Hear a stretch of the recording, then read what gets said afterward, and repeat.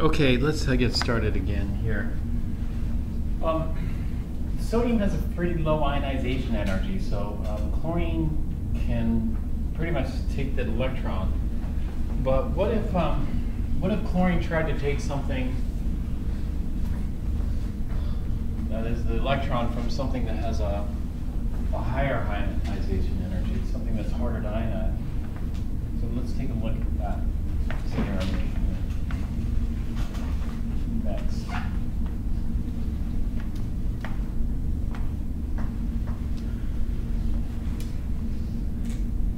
And so a species that has a higher ionization energy would be like chlorine. So let's do chlorine versus chlorine. Each chlorine wants to take an electron from the other.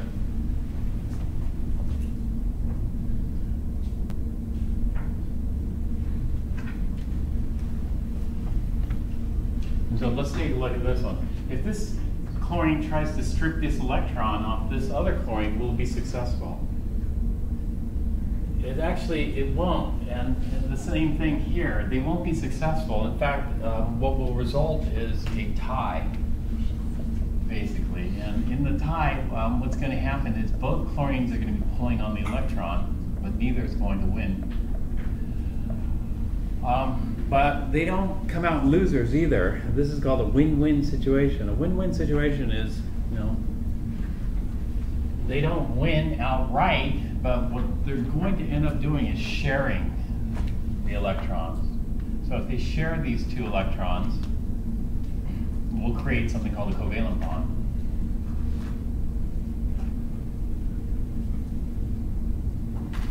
We're going to share the electrons. Okay, when we share the electrons, we can still end up with an octet, but we have to double count the electrons. So for example, we want that octet because we can fill the outer shell. So if we look at this chlorine has an octet that is 8 electrons around it, just like what we saw in sodium chloride. However, these ones don't belong entirely to that. So those have to be shared with the other chlorine. And when we look at the other chlorine is going to be happy because it also has an octet. It'd be happier if those electrons belong solely to it, but in this case, the best compromise is to share. When we show covalent bonds, we usually show them with a line, like this. When we show ionic bonds, we don't show anything. We just show the ions adjacent to one another. But covalent bonds are going to be shown by a line. Now, what this line represents is that shared pair of electrons here. And so this is the covalent bond being shown here.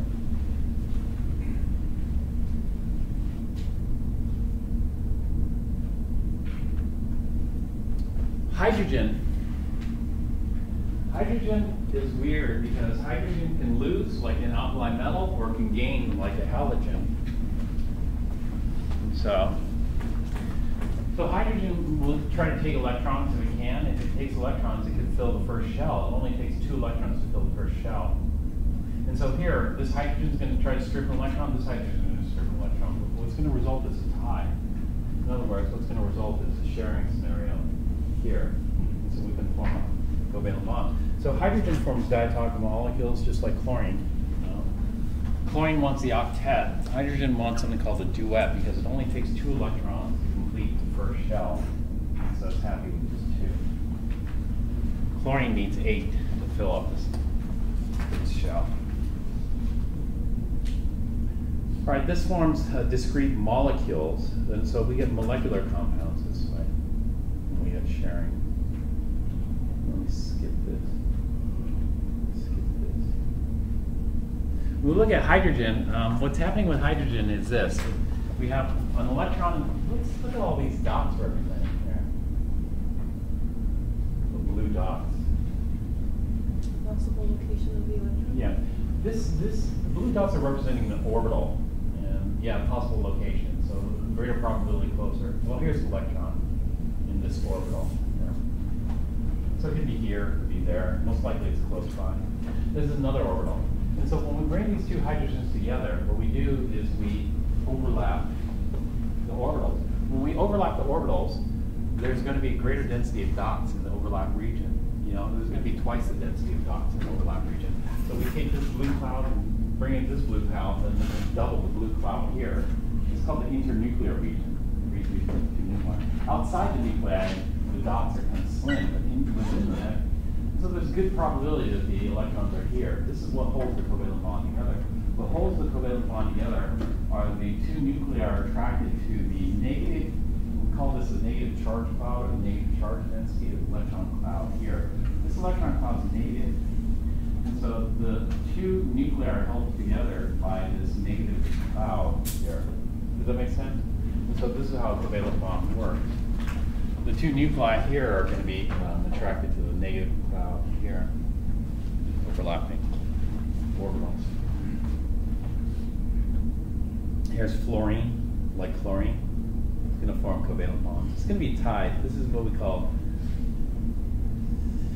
we have different terminologies that we use for this. These are called bonding pairs. These are called lone pairs. So we have lone pairs and bonding pairs. If we look at hydrogen, there are no lone pairs on hydrogen, only a bonding pair. If we look at fluorine, fluorine has 3 lone pairs and 1 bonding pair on each. 3 lone pairs and 1 bonding pair. The bonding pair is shared between the 2 fluorines. The lone pair and bonding pairs. We have the octet rule. Octet rule is 8 electrons surrounding. So this fluorine has an octet, 2, 4, 6, 8. This fluorine has an octet, 2, 4, 6, 8. Count these as the lines 2, 2, 4, 6, 8. Octet rule. Octet rule is important because that's corresponds to a filled shell. That's what we want. Now we're getting into polar and nonpolar. It depends. Here, it depends on chlorine. It depends on the opponent. You know, chlorine's going to try to strip electrons away. And so we're going to have different scenarios that result here.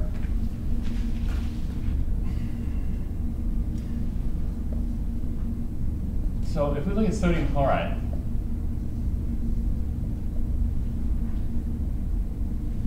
the ionization energy for sodium is not very high, pretty low, so chlorine can easily take that electron.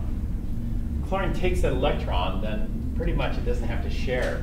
You know, that electron now belongs to chlorine. So we'll draw the electron cloud like this, representing that. There are going to be electron clouds over here, but we'll just show it like this for right now. However, for hydrogen, hydrogen is a lot harder to ionize than sodium, a lot harder. And so if chlorine tries to pluck the electron off hydrogen, it's going to have a lot more trouble pulling that electron off hydrogen. In fact, hydrogen wants to take an electron. So hydrogen has 1 valence electron, and then chlorine's going to come over and try to take it. Chlorine, of course, is a better oxidizer than hydrogen is. So chlorine's going to try to take it, but hydrogen's not going to let go. Sodium let go of it completely. So sodium was completely ionized, but hydrogen doesn't let go completely. And so what results is a sharing of the electron. But in this case, it's uneven sharing.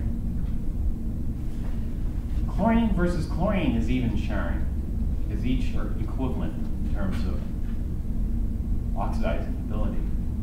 So chlorine versus chlorine, we have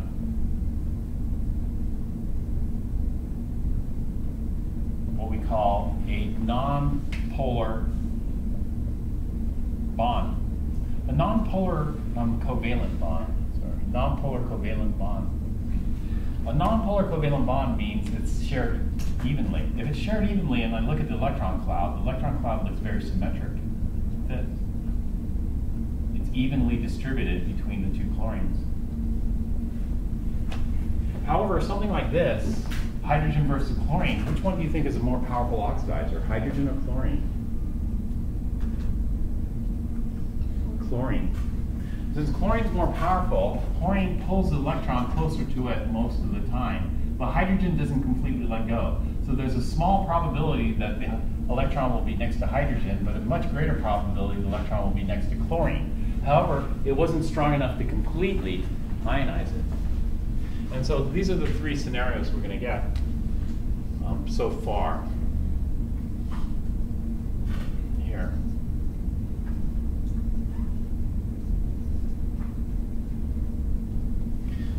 Since it didn't strip it completely, there's still some sharing. It's uneven sharing. So we're going to call this a polar covalent bond. This is a non-polar covalent bond. And so these are the arrows here. Here, completely. Here, partially. And here, just evenly. So we look at the electron cloud. Here it's evenly distributed.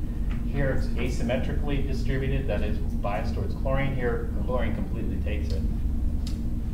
And so this is ionic. This is polar covalent. This is covalent. Now, this is increasing polarity.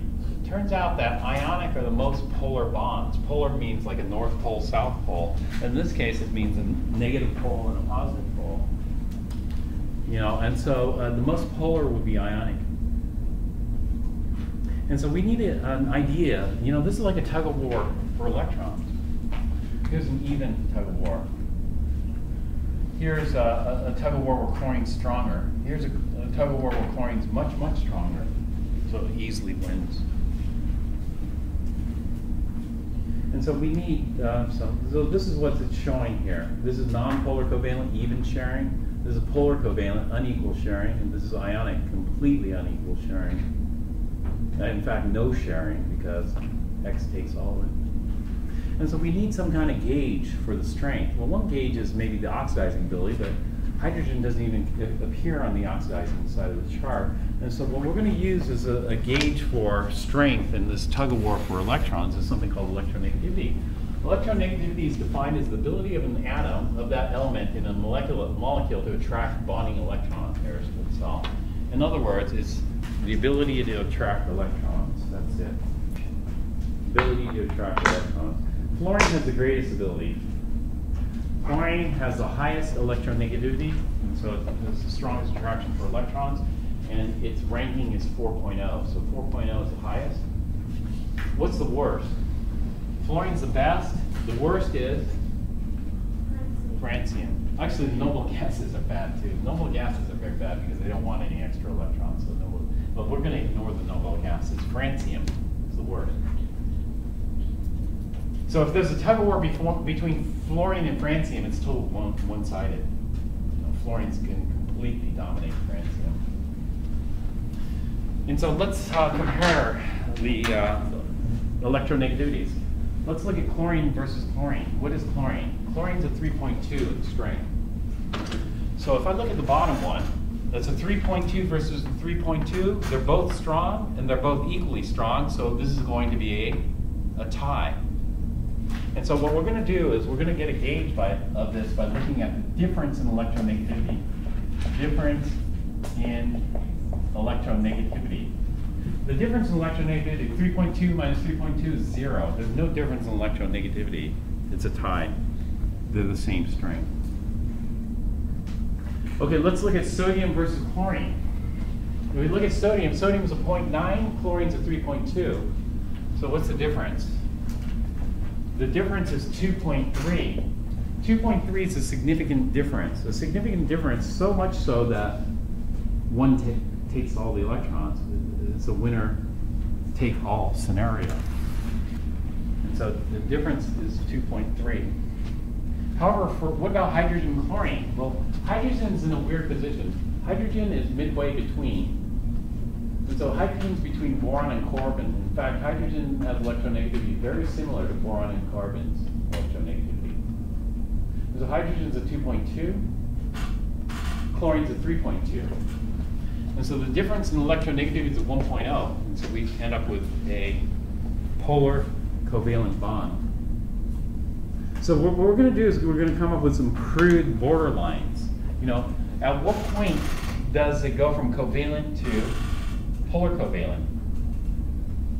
At what point is kind of arbitrary, but it's set. It's going to be non-polar covalent.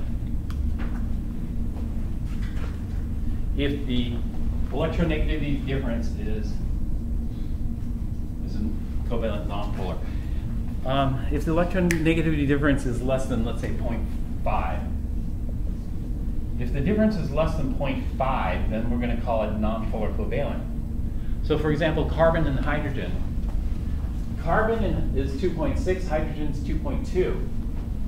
So if I have carbon and hydrogen bonded, then they're pretty evenly matched. You know, again, this is 2.6, this is 2.2. They're pretty evenly matched, so much so that the difference here is 0.4. The difference is so small, 0.4, that we're going to just pretty much call it nonpolar. You know, it's pretty much a tie. It's not a perfect tie, but it's close enough to a tie. And so if we have a difference in electronegativity of 0.5 or less, then it's going to be pretty much a tie. 0, obviously it's going to be a tie.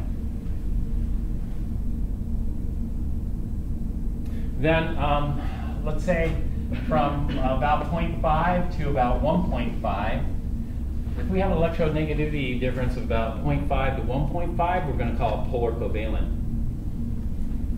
And if the electronegativity difference is greater than 1.5, then we're getting to ionic. You know, one side's going to dominate the other. These are rough cutoffs. The book doesn't even use these. Give you any criteria. But let's look at HO. If I have an HO bond, what would I classify that as? Well, hydrogen is 2.2, oxygen is 3.4.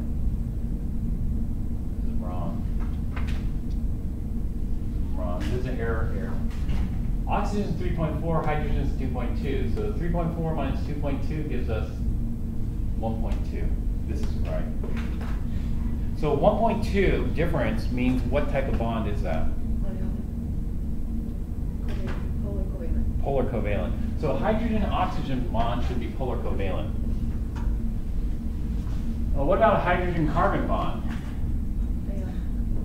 Well, it's the 2.6 and the 2.2. The difference is 0.4, which is non-polar covalent, or just covalent.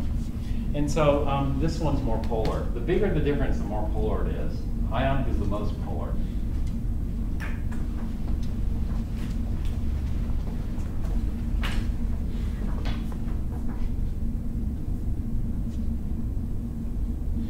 Sometimes we have to form more than one bond. We'll talk about that. Like in oxygen and hydrogen. Yeah, oxygen wants how many? Oxygen has 2, 4, 6 valence electrons. So it wants 8. So it wants 2 more. But hydrogen doesn't have 2 to give. And so what has to happen with this is it has to take one from this hydrogen. Can it take it completely? No, it doesn't take it completely. The electronegativity difference isn't big enough. But it does form a polar covalent bond, so there's sharing there, but it's unequal sharing. And it's got to take one from this hydrogen, and to fill its octet, it's got to take another from the other hydrogen. So that means the octet rule is satisfied. If I look at how many electrons around oxygen, I count 2, 4, 6, 8. Hydrogen only needs a duet, so 2, because the first shell only needs 2. And so that's water. Nitrogen needs 3, so in this case it forms 3 what we call single bonds here to complete its octet. And so it's got to share. The electronegativity difference between nitrogen and hydrogen would be classified as polar covalent, and so it's not ionic there. Sometimes we form these things called double bonds, and these are some other unusual species. We're going to talk about these species when we do Lewis structures. So I'm going to skip this slide for right now. I'm going to skip this slide for right now. And we'll talk about metallic bonds next. So we talked about ionic bonds, covalent bonds, and now we're going to talk about metallic bonds. Metallic bonds, the way we visualize metals is like this. Next slide here. We visualize metals as being fixed. Our book says metal cations, which is fine. Like say this is sodium. We'd have fixed sodium ions. And then the valence electrons are free are mobile. And so one way to visualize this are the metal cations are the pylons of a pier, and the electrons of the ocean. And so this is why they call it the electron sea model. And so the pier pylons, or pilings, or whatever they call them, are fixed, and then the water is free to live anywhere. Mobility. So this would be like sodium, this would be like magnesium metal. Magnesium metal is neutral. The valence electrons there cancel out the positive charge. And sodium metal is neutral as well. But that's one way to visualize the metal is the electron sea model of metal. We can form alloys. Alloys are mixtures of metals. For example, like here, we'll take the sodium out and put a potassium in there. So we can get a sodium-potassium mix, which we call an alloy. So metals can be alloyed mixed. Let's take a look at some alloys here, like 18 karat gold. 18 karat gold is not pure, it's 75% gold, 12.5% silver, and 12.5% copper. So you just substitute some of the gold atoms for silver and copper. Brass is mostly copper and some zinc. Bronze is copper and tin. Carbon steel is iron and carbon. Pewter is tin, antimony, and copper. Stainless steel is iron with some chromium, nickel. Sterling silver is silver and copper. There are many different alloys, including stainless steel. There are hundreds of alloys of stainless steel. Okay, chapter 13 is a continuation of chapter 12.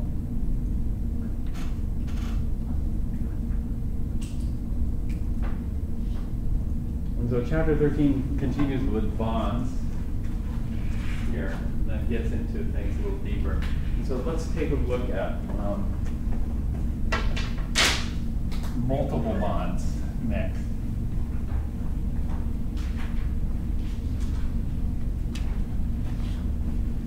So what I'm going to do is I'm going to look at CO2 next here.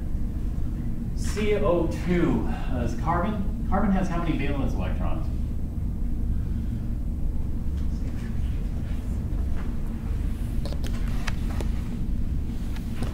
Carbon has 6 electrons total. It's actually 1s2, 2s2, 2p2. How many valence electrons?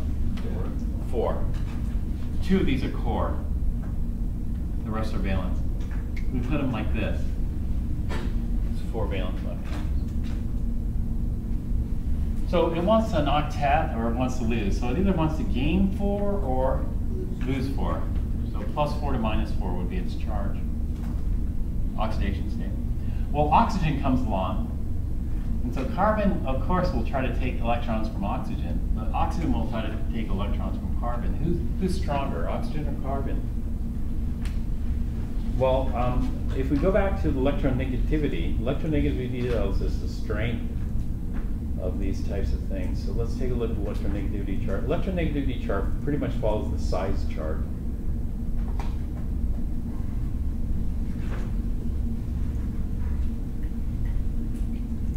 So let's bring up the electronegativity. Okay, we're going to compare carbon. We'll go and look up the electronegativity. You don't have to have it memorized. Carbon is 2.6, oxygen is a 3.4. So carbon is a 2.6 electronegativity, oxygen is 3.4. So which one's stronger? Oxygen. Is oxygen strong enough to strip the electrons off carbon completely? No, because what is the difference here? 0.8. Yeah, if we look at the difference, it's 0.8. 0.8 means it's going to be what type of bond?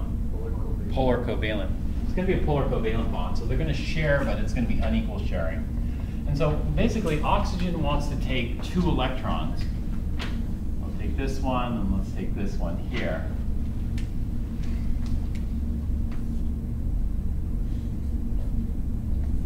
And so if oxygen takes 2 electrons, what's going to happen is we're going to end up sharing 4 like this. This is called a double bond. And this double bond is polar covalent. polar covalent because of its difference in electron negativity, double bond because it's sharing two pairs of electrons rather than just one pair of electrons. But that leaves two electrons left on carbon here. So what we're going to need is we're going to need a second oxygen to come along here. And the second oxygen is going to try to strip the electrons off carbon, but it can't get them completely. And so we end up with a structure like this.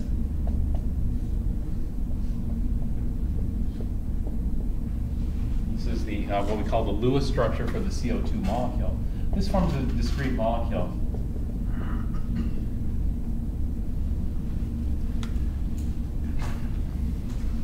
One of the things we look for always in Lewis structures are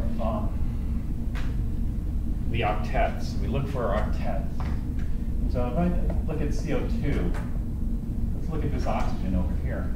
If I look at this oxygen on the left, it has an octet. 8 electrons, 2, 4, 6, 8. And then I look at this carbon. This carbon also has an octet. I just have to double count these ones here, but there's 2, 4, 6, 8. It's okay to double count because they're sharing. And then I look at this one, albeit unevenly, but they're still sharing. This oxygen, that has an octet. And so this looks like a good structure because everybody has an octet. And so everybody has that filled shell configuration. So this is a Lewis structure for CO2,